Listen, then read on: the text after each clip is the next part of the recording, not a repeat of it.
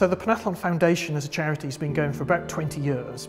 In 2009 we received our first grant from the St James Place Foundation. At that time we were benefiting about 1,000 young people, and we're currently working with St James Place Foundation to enable us by 2020 to get to benefit 20,000 young people and work in every county in the country.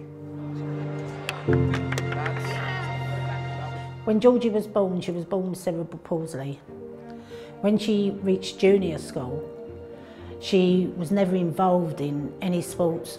However, when she got to secondary school, she was introduced to Panathlon.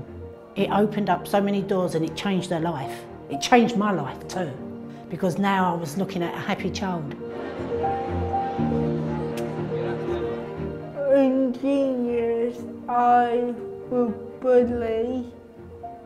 I wasn't picked for teams because I was slow.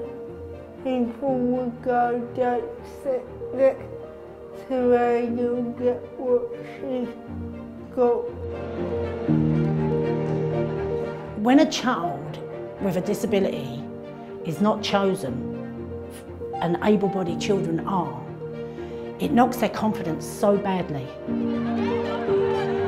I brought my team here to the Panathlon Challenge. Seeing the kids winning medals and collecting medals showed them that actually I can too. You could tell that that was something that they felt I participated and I got something.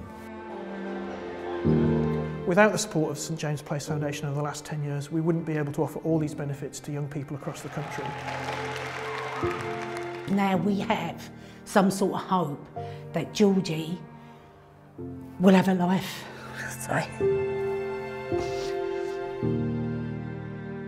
Before I couldn't see a future, and now I can.